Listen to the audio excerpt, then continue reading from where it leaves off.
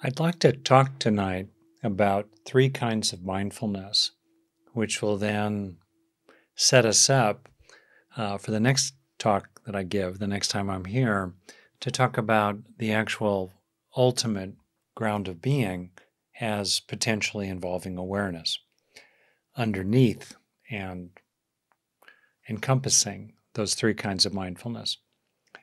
Any kind of distinctions that we draw about states of being are inherently fuzzy. Somebody asked me, what's the difference between open awareness and being awareness? And I'll definitely get to that. But I just kind of want to walk through these three kinds of mindfulness. They're not better than each other. They have different pluses and minuses, different benefits. It's interesting that sometimes focused attention, which is the first of the three that we explored tonight, is treated as almost a kind of a speed bump on the way into openness. And yet, so many of the progressive liberating experiences that the Buddha marked out in his roadmaps in early Buddhism involve deep focused attention, samadhi, concentration on a single object of attention with complete absorption into that object as a portal into liberating insight and states of consciousness. So the first of these is no small thing. But before I start talking about the three of these, I want to create a bit of a frame. I'm interested in not just what we do while we meditate, but what we do in everyday life. And meditation's great. I practice it. I teach it. And what do you do with the rest of your hours in your day, right? That's what really is of interest here. And at any time, being able to establish a kind of fundamental stability of presence that is increasingly open and spacious and unconditional. Being able to do that is good under any conditions. And it's especially good the weirder, the wackier, the wilder, and the scarier that the world gets around you at any scale. There's a proverb in the Buddha Dharma that says essentially, if one is carried away by a swollen, swiftly flowing river, how can one help anyone else? We need to establish a stability of presence, clarity of what we see, and a kind of collectedness, recollectedness, a gatheredness in ourselves so that we're not completely fragmented and blown from one side to another. Mindfulness is really, really important. It's foundational. It's not the only practice. We need to find heart. We also need to learn and grow from our experiences. Alongside knowing, we also need loving and growing, two other major elements of practice. Loving, knowing, and growing is a simple way to remember them. And still, knowing, mindfulness, recollectedness, sustained presence of mind is certainly profoundly fundamental. Okay, so in teaching mindfulness, typically three kinds of things are taught. And someone who's written about this in a marvelous way, and I noted her book in the chat, is the mindfulness teacher Diana Winston, who's associated with UCLA's Mindful Awareness Research Center. And Diana's a wonderful teacher, and her book is just a marvel of clarity, including in a very direct and simple way. She talks about things that can seem so fuzzy and nebulous, really in down-to-earth, experience near sorts of ways. And she too talks about these three distinctions between focused attention, open awareness, and abiding as awareness, which she calls natural awareness, that I'm calling being awareness or abiding as awareness. So, focused attention. Previously, I've talked about different factors that actually can help us stabilize and steady our mind. Really important things. Establishing an intention, calming the body, getting a sense of openness itself helps to stabilize attention. These are all really useful factors that can help you focus your attention. And somebody asked me in the chat, what do I do with really distracting other things, whether it's physical sensations of burning and itching, or let's say worries about the world? How can I stabilize my attention when all these other things are happening? There's kind of a choice there. We can certainly shift attention over to that which is arising for us, maybe because it's what's calling to us, and it would be appropriate to give it attention. Other times, we realize, that material is just going to be running. It's like having, something painful in your body while deliberately focusing and refocusing again and again and again attention elsewhere. And as we do that, a lot of research shows that we tend to build up circuitry in our brain that supports deliberate, top-down, sometimes kind of muscular, willful exercise of attention. You really can get better at focusing attention, but there's no replacement for practicing, for trying to do it again and again and again, such as picking the sensations of breathing and saying, okay, I'm going to stay with the sensations of breathing continuously for 4 breaths in a row. Pretty good. All right, how about 6 breaths in a row? Kind of challenging. My experience, people tend to fatigue around the 3rd to 6th breath. So if you can get to 6 breaths, you're doing really well. And then, all right, you're on a roll. Can you go all the way to 10? 10 breaths in a row. If you like, softly counting them up to 10 or down from 10 in the back of your mind. And then do it again and again and again. And see what you experience after just a few minutes of really focusing on the breath. You can pick something else if you want, a word, a mantra, a feeling, an image, just looking at a candle. But it's this fundamental process of resting attention on a particular object of attention. That's where you're establishing mindfulness. And by contrast, becoming aware of, wow, all the activity in the mind that wants to pull you away and drag you into focusing on something else, which is one of the great values in focusing your attention on a particular thing. Because by contrast, it reveals all the other seductions, all the other distractions, all the other noise in your mind. Okay? Focusing attention. Open awareness involves a stability of presence which is supported by lightly staying in touch with, let's say, the feeling of breathing or an ongoing awareness of your body while you just sort of let the stream of consciousness run. When you're focusing attention, including in what's called shamatha practice or concentration or samadhi practices, you're really going into it. You're really giving over to that particular thing and disengaging from everything else. It's a real focusing here, an absorption in that particular object when you're meditating. Open awareness has this quality of you're in touch, you're grounded, you're present, but otherwise you just let the stream roll on by. And things that help you do that have to do with a kind of disenchantment with whatever is passing through awareness. It's not that you're negative about it, but there's a kind of healthy meh. The healthy meh. Like, okay, thought of work, later, fantasy about dinner tonight, whatever, a little erotic image, whatever, anxious about something, let it go, impulse to plan something, let it wander on by, sensation in your knees, whatever, but you're staying present. You're staying present, open, just letting it go. Sometimes this is called open monitoring rather than open awareness. It can be accomplished sometimes by doing what's called a noting practice, I believe the great teacher in Southeast Asia, Mahasi Sayadaw, really emphasized a kind of noting where you bring a soft labeling to what you're experiencing. You're monitoring. Oh, sensation in the knee. Oh, thought of my daughter. Oh, fear about Ukraine.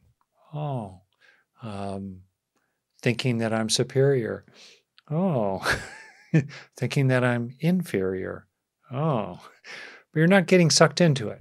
You're just monitoring. You're just noting. You're just labeling. Research shows, interestingly, that when people note, including not so much when they're meditating, even just in everyday life, when they're just kind of noting what they feel, activity in the prefrontal cortex tends to increase because there's more of an executive function going on as we note with acceptance and objectively, not being critical of ourselves or getting all caught up in it, just kind of fair witnessing, neutral labeling. As that happens, activity in prefrontal regions increases, and activity in that alarm bell of the brain, the amygdala, there are two of them technically, tends to quiet down. So noting, monitoring, there's just an acceptance and an openness of whatever's streaming through awareness. Okay? Then there's this very interesting and kind of hard to talk about transition into increasingly abiding as awareness. That naturally tends to happen as the contents streaming through awareness gradually fade. They quiet. They settle down. And there's a normal progression that the Buddha marked in one of his instructions that I think about a lot because it's so practical, that we steady the mind internally. That's focused attention. We quiet it and bring it to singleness. Now, in that singleness, there can be an absorption in a single thing, such as sensations or a feeling of compassion. Or in that singleness, the singleness can be a kind of unified singleness of awareness in which we are utterly present with very little mental activity. It's really quiet. You're aware. There is awareness. There's a little bit of commentary. There's a little bit of deliberateness to it. But mostly,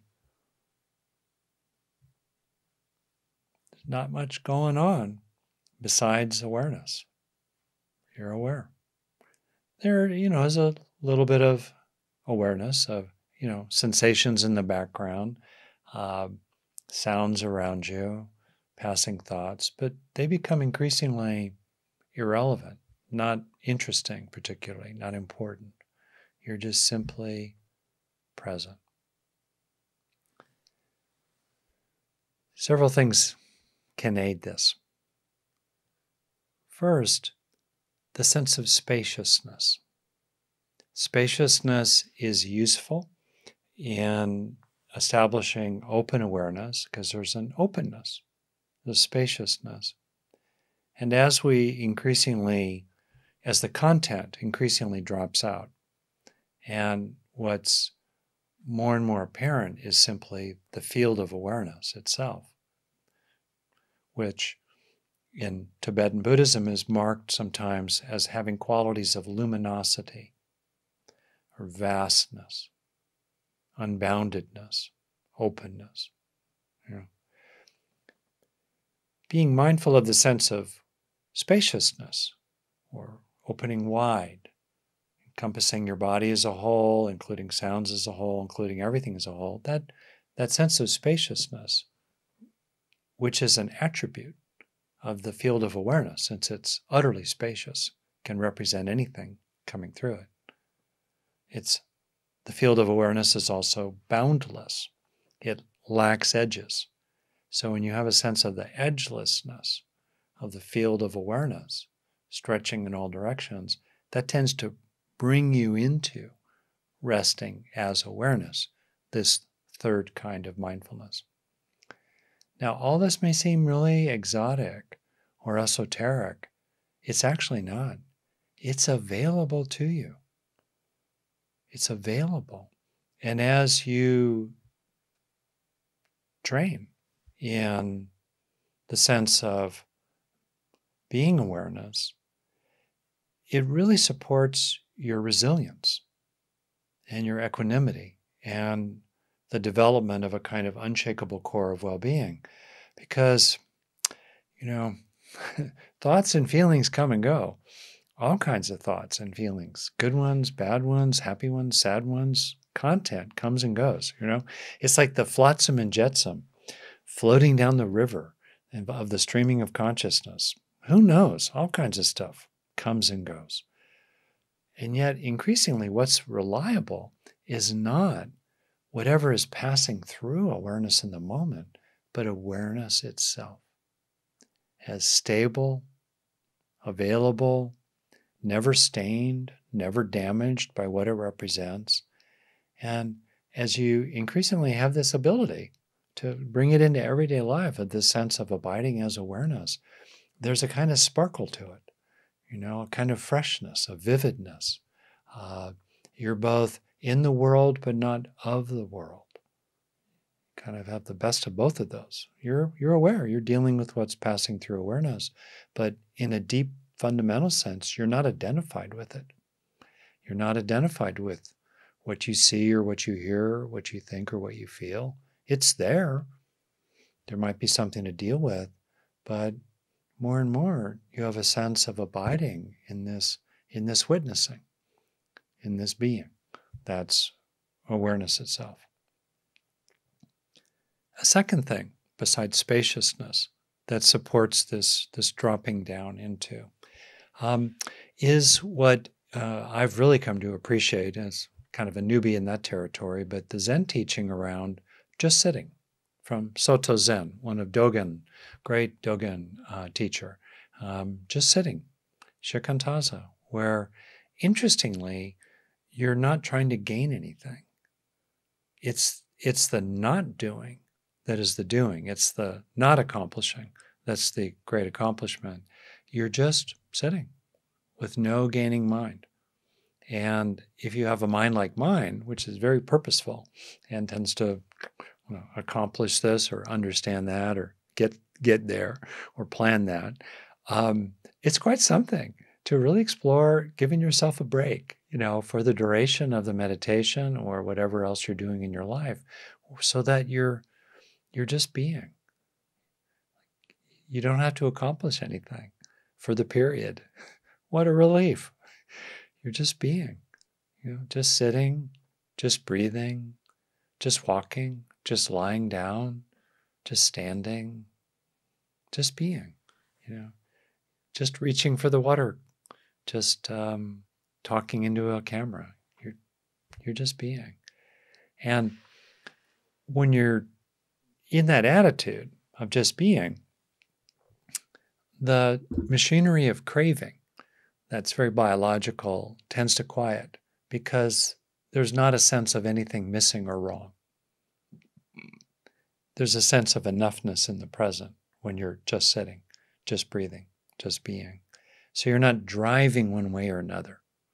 You're not grasping this or pushing away that or clinging to another person. You're not doing any of that. You're not active in that way. That all just falls away. And as that falls away, supported by the sense of just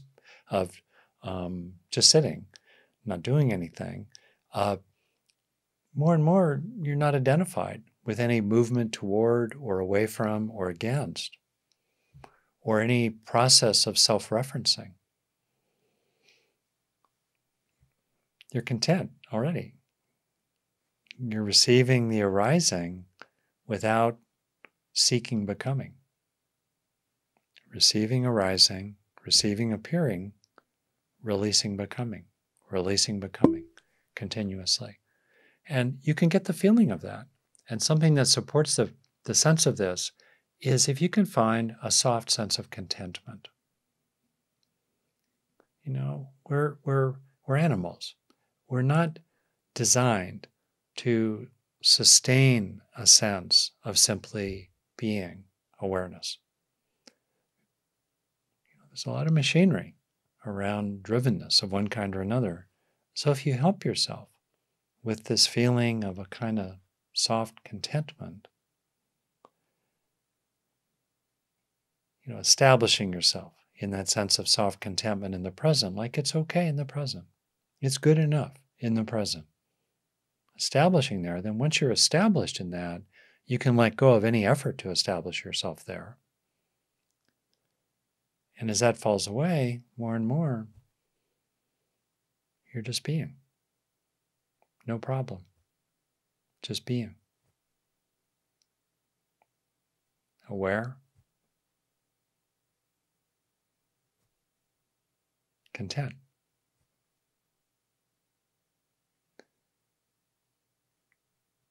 Around the edges of this certainly can be pain in the body, can be worry about others. This is not a spiritual bypass. This is not about avoiding anything. It's only with a lot of practice that we can sustain this sense over time.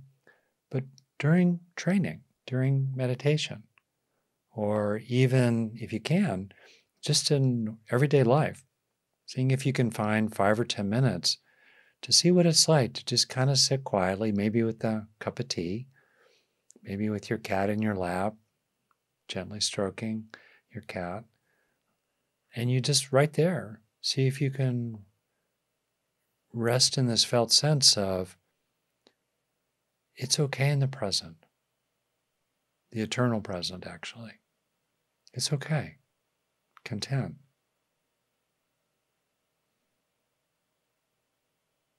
Simply being and getting more and more a sense of yourself as a field of awareness through which various experiences pass. Unidentified with any particular experience. That's the third kind of mindfulness in which there's almost nothing else present besides mindfulness itself and a soft underlying feeling of sufficient well-being that enables you to rest in the present.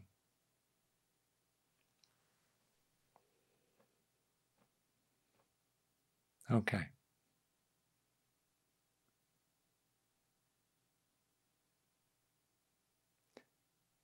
Speaking of my own experience with this stuff, and I'll wrap up in a minute and open it up for discussion.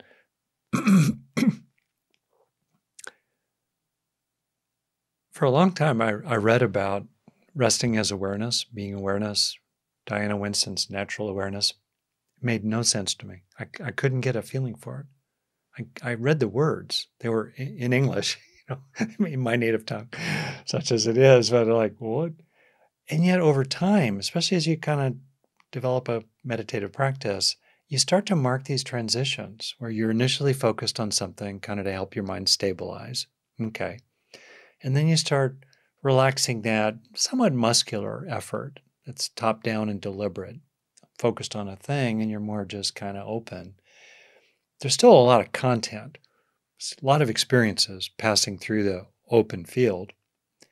And then increasingly, as the content starts to subside, the volume starts dialing down in your mind, there's less and less streaming along, what becomes more and more apparent is the river itself, or kind of more exactly, a kind of field or space in which experiences occur. And you start resting more and more as that field, as that space. Tara Brach and Jack Kornfield call it loving awareness. You might be aware of a kind of lovingness in it. For me, it's been very helpful to, have these sort of blended sense of abiding as presence with qualities of contentment and warm-heartedness in the mix, kind of blended in like a really nice little spice in your soup. increasingly with practice, you really can find yourself here. And as you find yourself here, wow, it's really valuable. Really, really valuable. As a teacher, I think about the Buddha's instruction to offer teachings that are good in the beginning, good in the middle, and good in the end. And he said his own teaching was good in the beginning, good in the middle, and good in the end. And I try to offer a range that's good for people who are at the beginning, also good for people who are kind of in the middle of practice, and useful for people who are really kind of stretching into the deeper end of the pool, including with what it's like to abide as awareness, to rest simply in being. And I hope that's been useful for you here. All right. So I'm going to take a peek at the sidebar. Many things have come up, and I won't be able to speak to all the questions or comments. Please know I really do read the sidebar, which comes in the chat is what I mean, very carefully, and I really appreciate it. So even if I don't respond to you, you can know that I've received you in this way. All right. So let's see. One thing I want to say that came in to me as a private comment from someone, so I won't use the name. The person basically says, I've had multiple traumas in my life, and I've also read David Treleaven and others. David, wonderful teacher. Maybe we'll get him as a guest teacher sometime, talks about trauma-informed mindfulness practice. And it is true that too much meditation, particularly under certain conditions, can lead to a spiritual emergency or lead to a resurgence of trauma material that can be really overwhelming for people. How to balance this. And then the person continues, I'm trying to do shorter meditations, but it's hard to resist the longer ones you provide, Rick, as they are so meaningful. So thank you for that. So there's a fair amount of material initially championed by the really fine researcher and being Willoughby Britton at Brown University about risks of mindfulness. Very briefly, those risks are mainly relevant for people who are particularly vulnerable to traumatic, overwhelming material arising, or who have a fairly dissociative, not well glued together personality structure.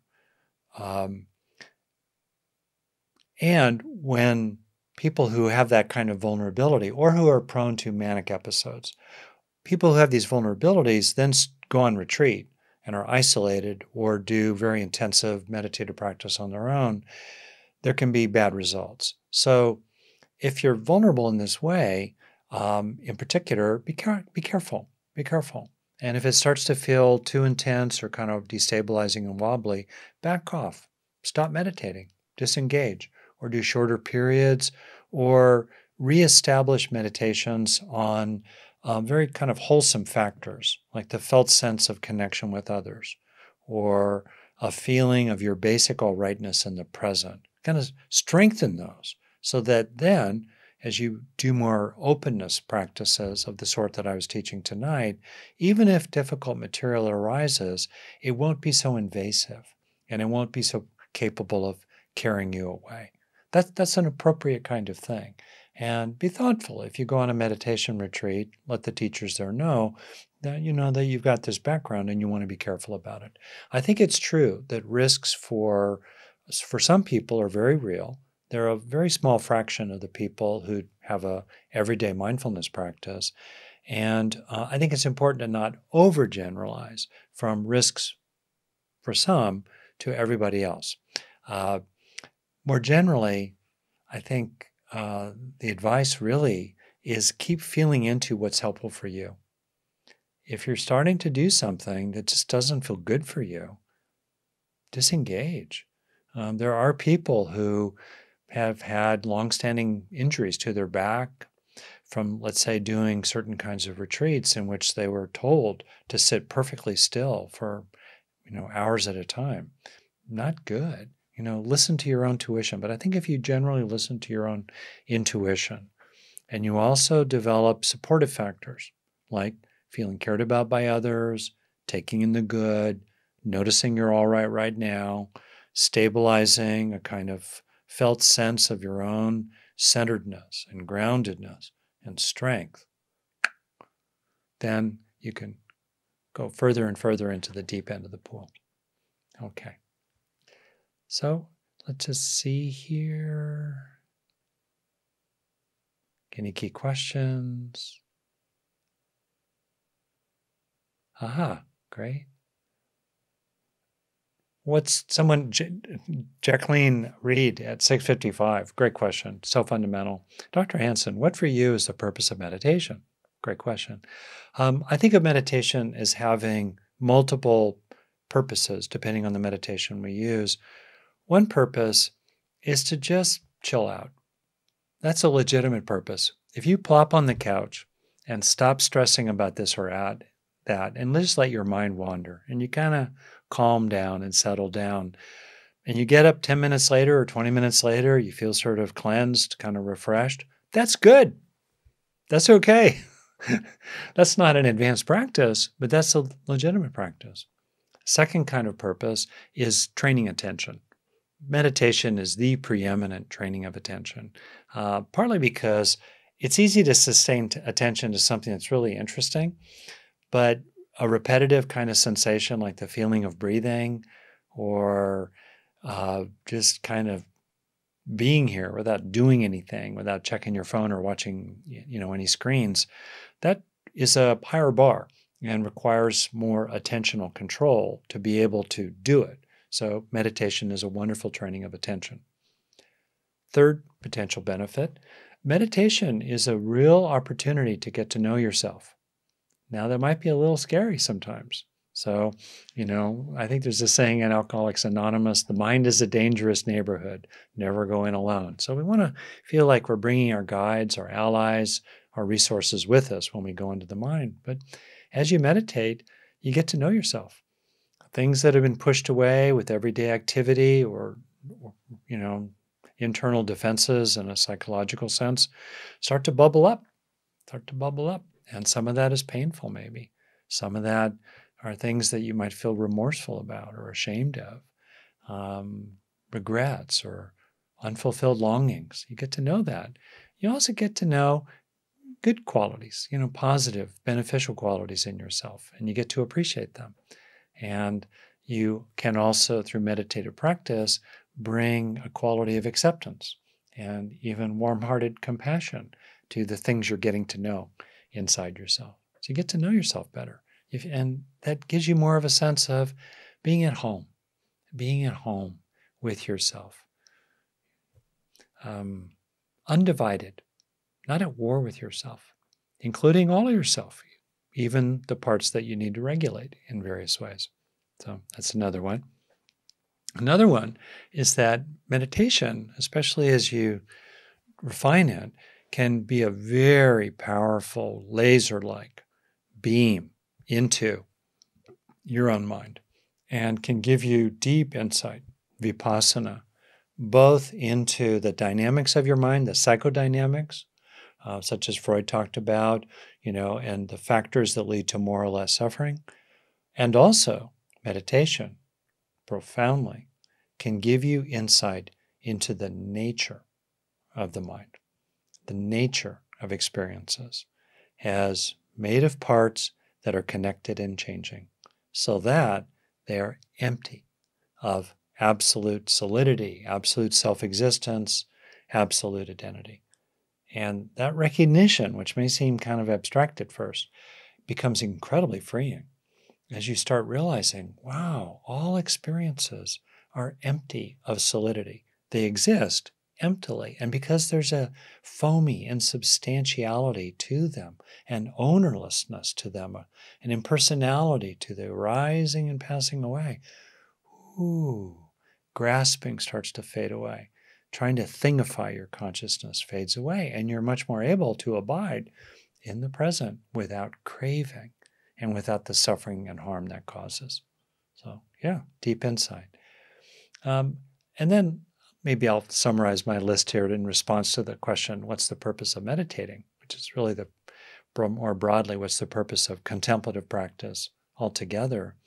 Is that as we meditate, we can get this feeling that really deepens over time of coming home to our true nature, of coming home to an underlying wakefulness and good-heartedness and ease that's inherent in the deepest levels of our being. We kind of increasingly abide there at a level that's deeper than personality, deeper than gender, deeper than personal history. And that sense of that ground, that true nature, way down deep, your fundamental nature, can feel like it extends into something vast and impersonal and transpersonal. So that's another major benefit of meditation. Any one of those, I think, is reason enough, and all of them, pretty good value. Okay, so I'm going to open it up to see if people have questions or comments. I'm going to particularly prioritize people who haven't spoken before. So I'm going to start with you, Nancy Langley, and I'm going to ask you to unmute. I see your hand raised. I'm asking you to unmute. As usual, you may have heard my request. Please be succinct and speak to what we're talking about tonight. You know, Rick, the experience you talked about living in awareness. I was on a retreat and had a direct experience of what you're talking about. I called it my experience of being Teflon. Nothing stuck. It lasted for a few hours. That question of who are you? Who are you? I used to puzzle that. And that out of that experience, then I knew who I was. I was awareness. That's who we all are.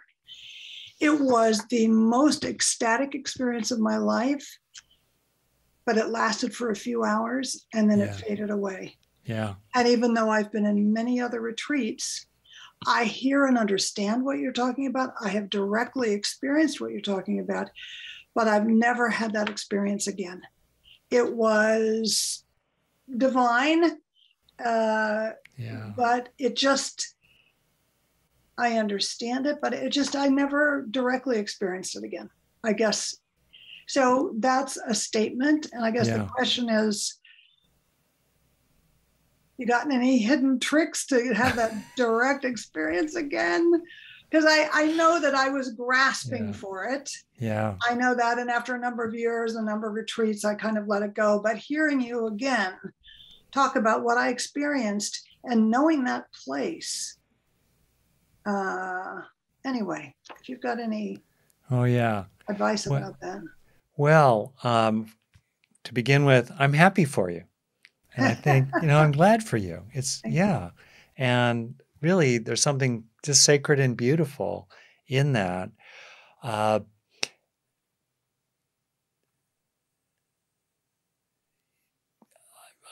say this, that what you've described is the kind of experience that many people have had, which doesn't diminish its profundity for the person who's having it. And there are scientific papers that you can look up.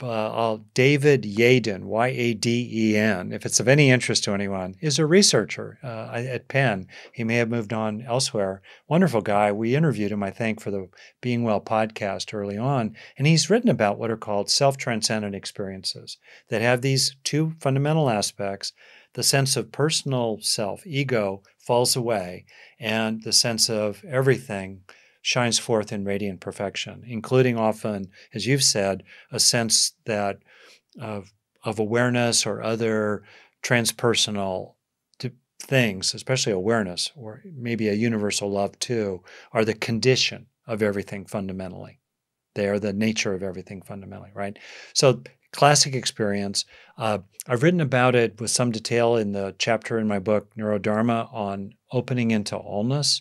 And you might take a look at that. There's references to other things, Neurodharma, in the chapter Opening into Allness, which is the 6th practice of 7 of awakening. So what to do? Really deep question. It seems that some people have these experiences once in their life and they just never have them again.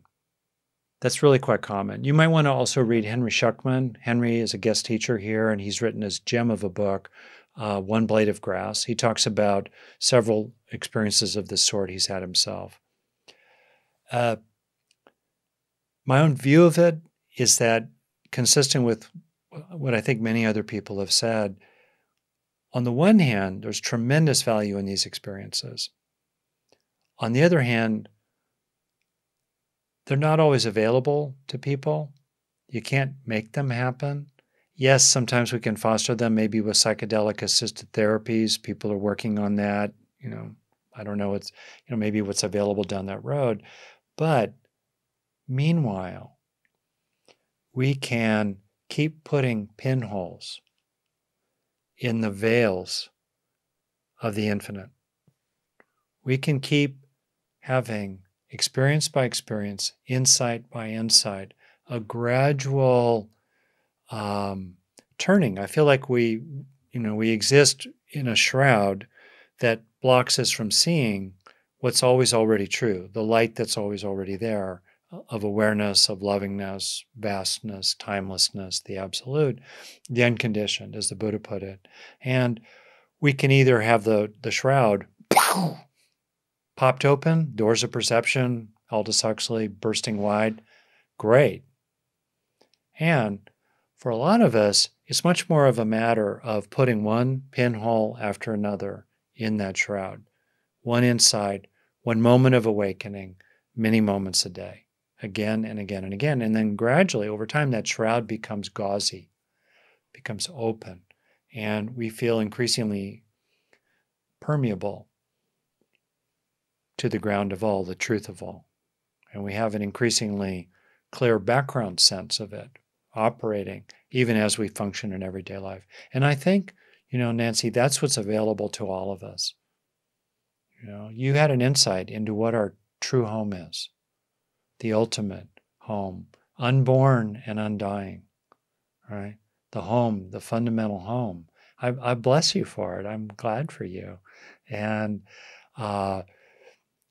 bit by bit, even in ordinary consciousness. So I have faith in this because I'm a plugger and a plotter, not a plotter. I try not to plot anything, but plodding along. I'm with Sam, helping Frodo in his journey, steady as you go, one step in front of another, one pinhole at a time, right? We can gradually abide, increasingly rested without the fireworks, without the dramatic radicalness of it, but still we can abide in the felt sense of, the true home of all of us. Always been, always will be, never going anywhere, even as we busily bop around. So I'm so glad you brought this up. And I do feel that these practices that I'm talking in this classic progression that you see laid out in the Buddhist tradition, you see other similar kind of related progressions laid out in different traditions, including those of the native people, the indigenous people around the world. That as you steady the mind, quiet it, bring in the dimension of heart, and come to a sense of singleness, increasingly you abide as true nature, here and now, even as you put ketchup on your French fries. Thank you so much, Rick. Yeah, keep on going. Yeah. Like what draws you into the ultimate, like different people, it could be, Nancy, for you, it's a lot about heart, as your heart opens and dissolves. I think love is the ultimate practice because it's what dissolves edges and boundaries and we feel lived by love. And,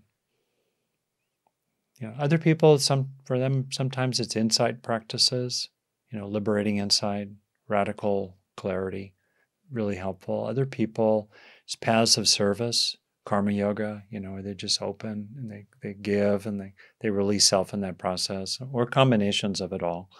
For me, a loving openness into everything has, been pretty important.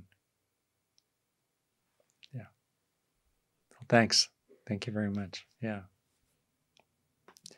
Well, we're coming to a wrap. I know let's see.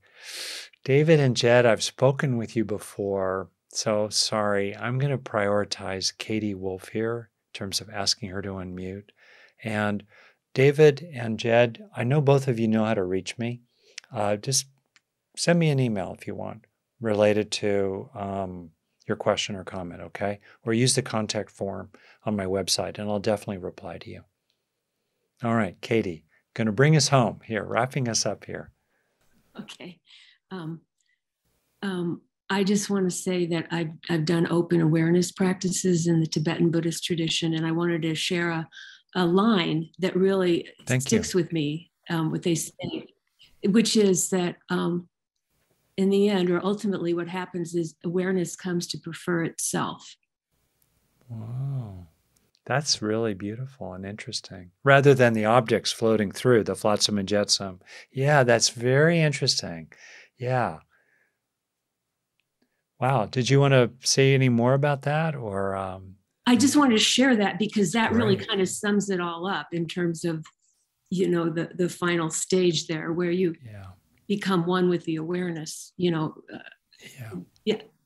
So I just wanted to share that. And then I wanted to ask a question if I could, and also express gratitude. I've been involved with your classes for several years, and you have helped me so much. And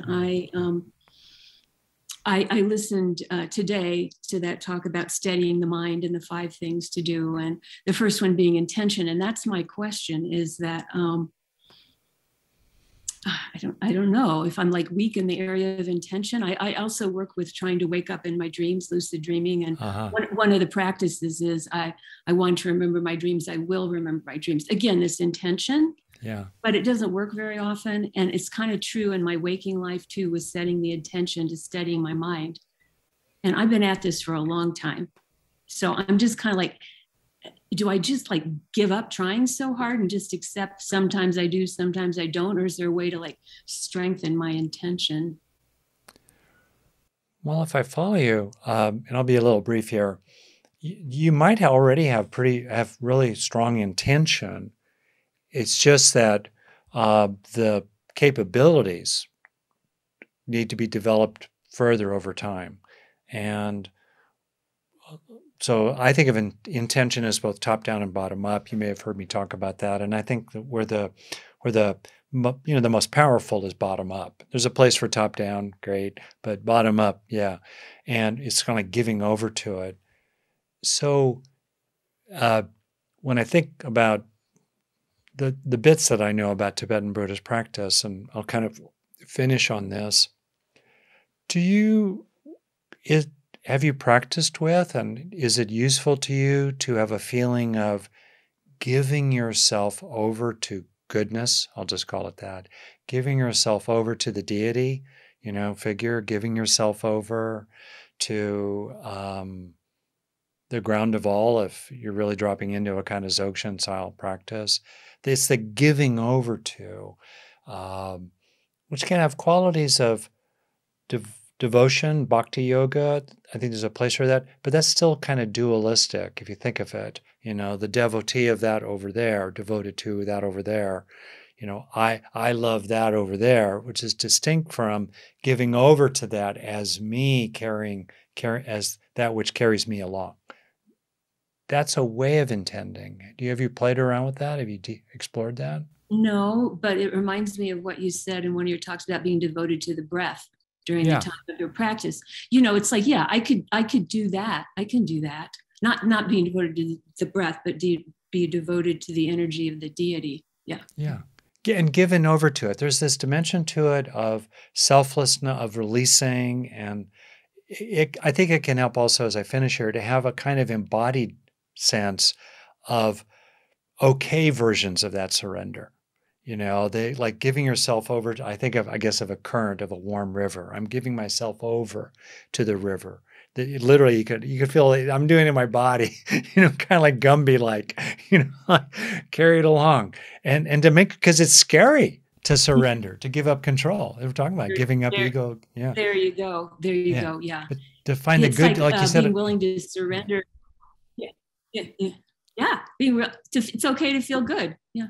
Yeah, and that's, I think, wrapping up here, to give over to being, to like trust in being, trust in awareness, trust in love. Uh, you know, the Stephen Snyder, wonderful teacher, we'll have him as a guest teacher soon, has done a version of the third Zen patriarch's beautiful teaching that begins, "The great way is easy for one with no preferences." Right? And Stephen's version of it is trust in awakening. Kind of goes to what Nancy was talking about. Trust in wakefulness, trust in awakening, trust in the stream moving through, fall back into it, and let it be that which carries us along. Thank you. That's beautiful. I got it. The body thing. Thank you. All right. So wrapping it up officially, taking a breath, that might be a really nice way to end it here, to ask you really, what do you trust in? What do you trust in? And can you trust in awareness? And can you trust in your own inherent nature, your own inherent good nature, deep down, no matter what, and let it carry you along? I hope you enjoyed that talk. I offer these every week along with a guided meditation. Just click the subscribe link below to be notified through YouTube when I post the latest recording. Or if you'd like to join us live, which would be great, just go into the description section below and follow the link along to be able to sign up for free.